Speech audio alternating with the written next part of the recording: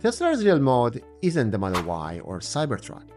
It's infrastructure, data, and AI at a scale no rival can touch. 67,000 superchargers. That's 3x times more than any other brand. It's the Apple of EV charging. Tesla's charging network delivered 5.2 terawatt-hours in 2024.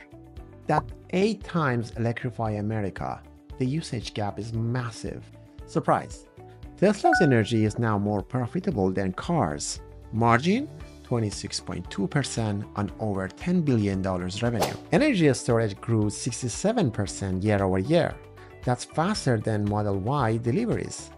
The real growth engine isn't wheels, it's watts. If this surprised you, drop a like and follow for more deep dives. Your support drives the signal. 1.8 million Teslas now feed full self-driving data daily.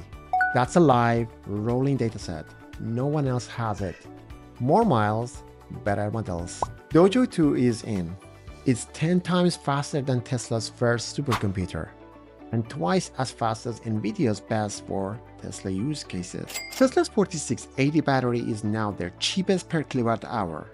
That's a game changer on cost control. 80% of Tesla's supply chain is in-house. Compare that to Ford or GM. They rely on dozens of vendors. That's fragility. Tesla's repeat customer rate? 87%. That's Apple tier in an industry with almost zero brand stickiness. Ford, GM, Mercedes, Rivian, they're all adapting Tesla's NACS charging standard. Tesla's stations just became a toll booth. Wall Street now projects $6 billion annually from Supercharger access by 2030. That's high margin cash on infrastructure Tesla already owns. But here's the catch. Full self-driving or FSD still isn't solved.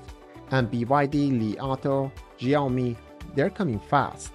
Tesla's mode isn't a car, it's an ecosystem. Charging, data, batteries, and chips integrated end to end. Want more breakdowns like this? Subscribe and tap the bell.